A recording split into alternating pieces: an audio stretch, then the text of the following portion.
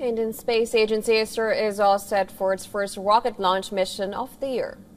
Well, the Polar Satellite Launch Vehicle Mark III will perform a commercial launch, ferrying 16 satellites later today.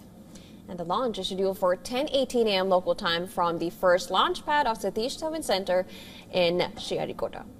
Well, this mission is being facilitated by New Space India Limited, which is the commercial arm of ISRO. The 16 satellites to be ferried belong to India, Europe and Brazil. The primary satellite of this mission is EOS N1 or Anvesha, which is an Earth observation satellite built by India's Defence Research Development Organisation, the DRDO.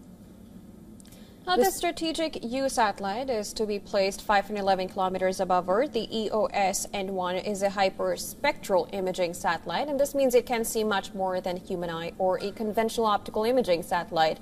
In addition to imaging the Earth in detail, this satellite can specifically identify and differentiate between the materials that it sees. And let's say that a metal bunker or concrete structure is camouflaged by vegetation.